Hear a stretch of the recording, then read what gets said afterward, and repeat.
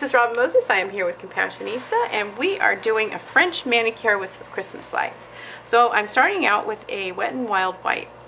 How you do it is you get a liberal amount and kind of push it in like this. That's your main line. Then you turn it, the finger, and then pull down. And you go, and then you kind of like look at how high you went on that side, and you want to pull down and use your brush to draw the line in. Like that. I'm going to do one more. You want the line to start here. That gives you your first little line here. And then you go up a little bit and let the brush do the drawing for you. Pull down. Assess on how high you want to go on the other side. You can go straight across, you can do deep well, you can do all different kinds. But this is just a traditional French. If this isn't perfect, no worries at all, because I'm doing Christmas lights over the top of it. I just wanted to show you how to do the second coat is much easier to do, and then you can fix all of the little mistakes you make, and I'll meet you back. Okay, so now I have two coats of Put It in Neutral, which is a pink French manicure, and I'm going to go through and then just barely, with the tip of my brush, line in a little black line. And you don't have to, I mixed black with champagne color, and you can like go below and above like that. Just finish like this. Then with your I have orange, purple, yellow, red, and green.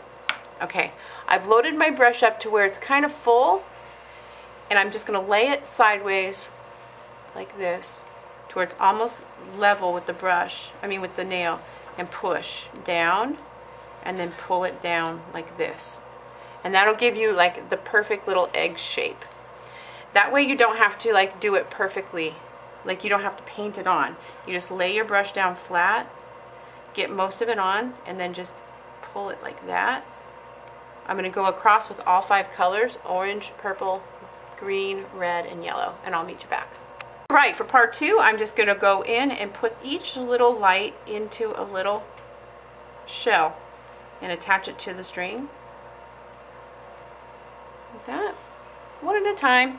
Be very fun and simple. That. Cut it off. Some of them you just go with your brush and just touch down and around. Finish that. Okay, and here is the end result. This is a very simple and classic design. You can add as you like. You can go all the way up like this. All the way up? Okay. Yep. Try to get as close as you can and show them from every angle like this, so that you can see the shiny. Can you see them better that way? Yeah. A little bit, yeah. Okay. If not, I'll grab you and help. Okay. Anyways, I'm not used to doing this side. Yeah. So let me try. Okay. So you go up in here and then you show it. So like that. Okay. Okay, so yeah, so you can add like snowmen, you can add holly, you can add wreaths, but this is like a perfect, easy, fun, beginner nail art design that you can really have fun with. You don't have to do it on a French manicure. You can just do that on a red nail, and instead of using red lights, you can just use a different type of color light instead of the red, so it shows up. Anyways, I upload every Monday, Wednesday, and Friday, so keep an eye out, and I will see you back with more. Everybody have a Merry Christmas. Bye. Bye. Boop.